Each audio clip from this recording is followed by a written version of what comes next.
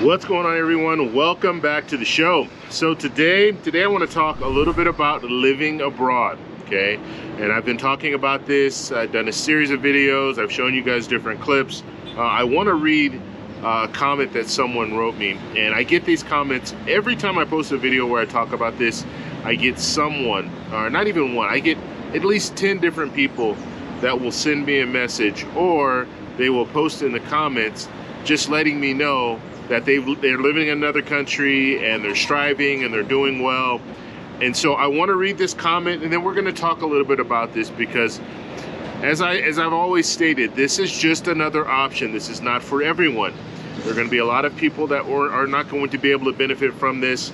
But if you could think outside the box and start thinking of different ways to live a better life, this is one way that people are doing it. So we're going to read this comment, and then we're going to talk about it. But first off, on this channel we talk about money and the financial struggles that Americans are facing today. If that sounds like something interesting to you, please subscribe to the channel and hit that little bell notification. That way you get notified anytime we put out a video.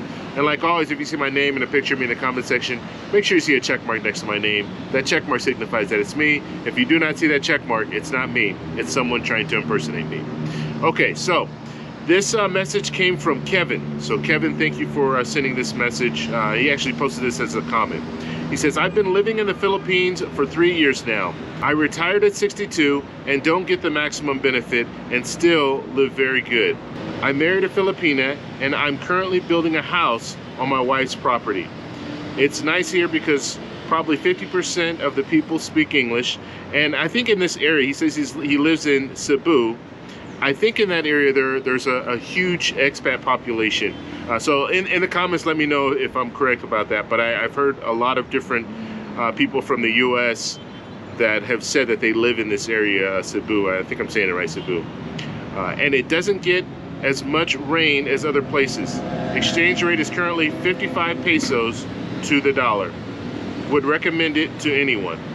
So Kevin has made this decision. He's living in the Philippines. Like he said, he met his wife in the Philippines. He's married, and he's living a good life on Social Security, and he collected it early. So he collected it at 62. So he's only receiving the minimum amount, basically. And he's still able to do it. And so this is another person that's just telling us, look, he recommends it. He recommends it to people. If you can do this, this is an opportunity for you. And I always go back to, I understand people have family, people have other things that are going on in the US, and they might want to stay in the US, or they just want to stay in the US. They don't want to go to another country. One thing about leaving the US, and as you guys know, I'm in Colombia now. I'm only here temporarily, so I'll be here for about 6 months, and I'm going to go back to the US for 6 months, and I'm going to go back and forth. And that's what I want to do. That's my strategy. But other people have different strategies. Now, one thing I found about going to another country and living in another country for a period of time, you really start to see that things are the same. They're not that much different.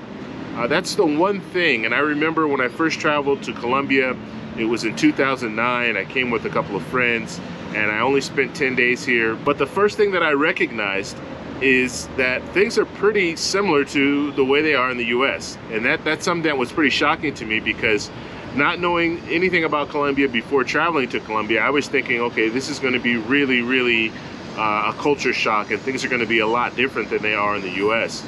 And that just wasn't the case. If you're in any major city, you're going to see a lot of the same things that you see in the US. You're going to see a lot of the same brands, restaurants, and things like that you see in the US, which was really shocking to me, to see like a Papa John's pizza, a Pizza Hut, Domino's Pizza, McDonald's, Burger King, KFC, all these places you're gonna see here. Subway you're gonna see in Colombia. So that was pretty shocking to me as well, because I was just thinking, okay, it's gonna be completely different than the US, but in reality, things are pretty much the same. So what I encourage people to do, and I've said this before, if you can afford to, travel a little bit. Get outside of the US, just see what's out there. And you might find that you can say, you know what, I could do this. I could actually spend 6 months out of the year here, or I could spend all my time in a different country.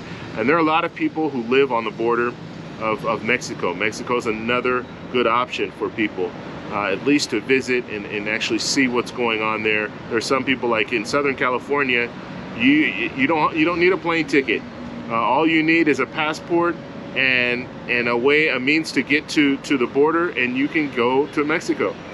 And so there are opportunities out there, and I just like to share this whenever I see it, because it's one of those things where we're kind of in a, I won't say we're in a real bad situation, but things are getting worse in the U.S. right now. I think we can all say that things are not getting better anytime soon. So there are going to be other options that are on the table, and you might want to take advantage of those options. I was out a couple of days ago, and I don't drive out here, but from time to time I do look at the gas prices just because it's interesting to me. And gas prices in Colombia, $2.19 a gallon. When you look at the US, you can't find any place where you can buy gas for $2.19. It's just unheard of. And so there are some benefits to looking at other countries, and I just wanted to put that out there. And so ultimately, I do want to know what you guys think about this, so let me know down below. And I will do some more videos where I actually showcase people that are living in these other countries and show you how they're living, the type of apartment they're living in, as well as how much food costs. And then I'm also going to sprinkle in some of my content I have another channel. And what I'm doing right now, just so you guys know about my other channel, I haven't posted on there in a couple months. What I'm doing is I'm recording a lot of videos now. I'm editing those videos, and then I'm going to start releasing them at least 3 a week. Okay, and then once I start doing that, then I'll just keep up with that content.